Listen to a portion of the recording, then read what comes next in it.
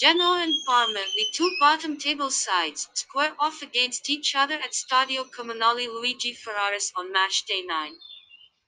The Rossablu aim to put an end to their three-game losing run in the Serie A, and we are positive that they will leave their hearts on the field in Monday's football match. You should bear in mind that Genoa are after their second win of the season.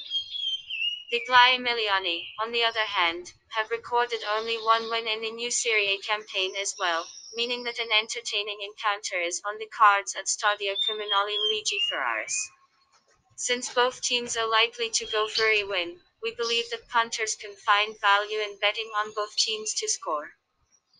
Turin is out of contention through suspension for the hosts, while Casada, Jaka, Zappacosta, Barashi, and Crusaito are injured. As for the visitors, Valenti, Pazzalaju, Vernani, and Mihaela missed the trip to Genoa. Prediction 1-1.